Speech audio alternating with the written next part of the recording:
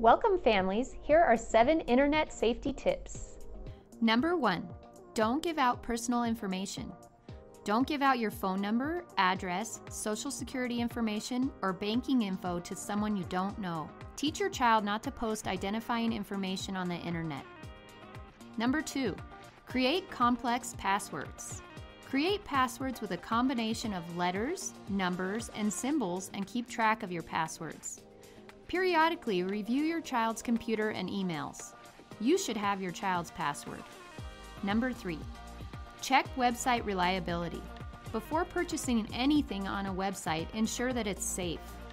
You can do this by checking if it has a small lock icon or HTTPS before the URL.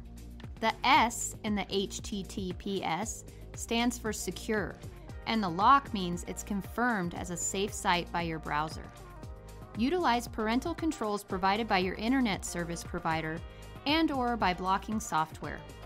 Number 4, monitor their activities. Spend time with your child online. Have them show you their favorite online destinations. Get to know your child's online friends as you would their real-life friends. Learn to navigate the web.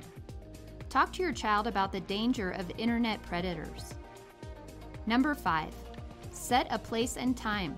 Keep the computer in a shared common room in the house. Do not have an internet-connected computer in your child's bedroom. Set a limit for how much time your child can spend online. Number 6, monitor app permissions.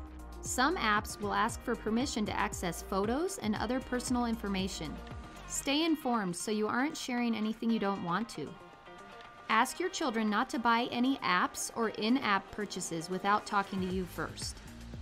And number 7, be cautious with public Wi-Fi. Be careful when you use public Wi-Fi. When accessing public networks, anyone can use unsecured networks to distribute malware and access private information. Monitor your child's access to the internet outside the home. For more tips and recommendations, visit www.commonsensemedia.org.